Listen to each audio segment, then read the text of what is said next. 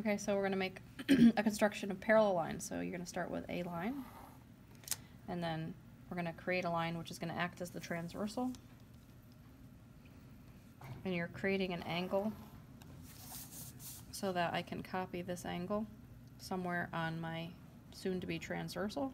So I'm just going to draw a dot, which is going to be my new vertex, which is also going to be where my parallel line goes through.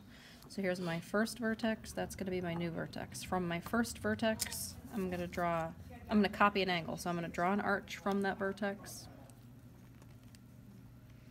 that goes through my original line and my soon-to-be transversal. Without adjusting my compass, I make the same size arch from my new vertex,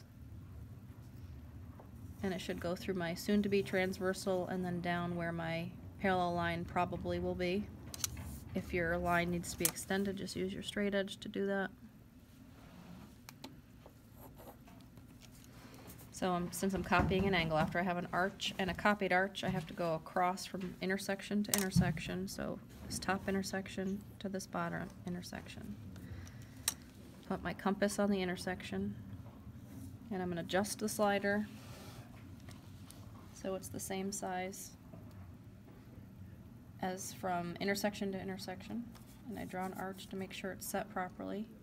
I'm going to move my compass up to the top intersection, not the dot, but the intersection. I'm going to make an arch to cross that original arch. Where these two arches intersect, that's like this intersection down here, and I'm going to connect the intersection I just created to my new vertex.